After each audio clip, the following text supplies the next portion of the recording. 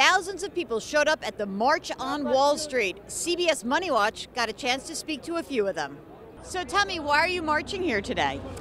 I think along with everybody here, we're tired of this. You know, we've recognized that this banking system has really done an injustice to all of us, and we're tired. You know. And what do you think should happen? Well, I think banks should get smaller.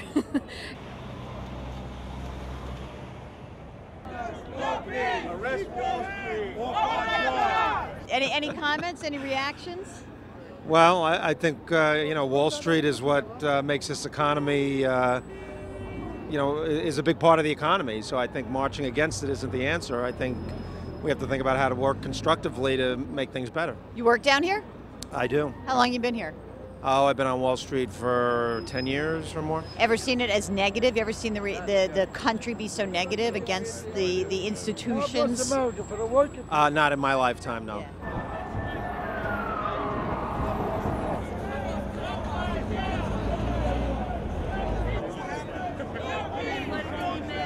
I'm here with the other 98%, and we're here representing the vast majority of Americans who are finally ready for an economy that works for the middle class. And what do you think is going to happen, when regulatory reform boils down? You think you're going to get something you like, or do you think it's the beginning, or how are you feeling upbeat about it?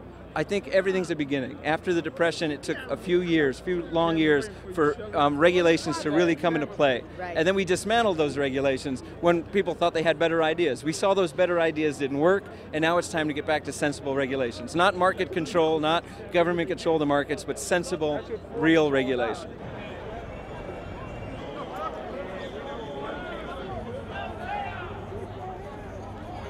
Do you know that I just saw a survey that said that Wall Street has given more money to Democrats this year than Republicans? What do you think about that? Oh, I think that's probably the best poll you've got. That means that the smart money is on the Democrats to keep a majority. Beyond that, I think it means it's up to unions and just community groups and tenants groups and grassroots individuals to try and hold politicians accountable, because Wall Street is definitely trying to hold politicians accountable to them.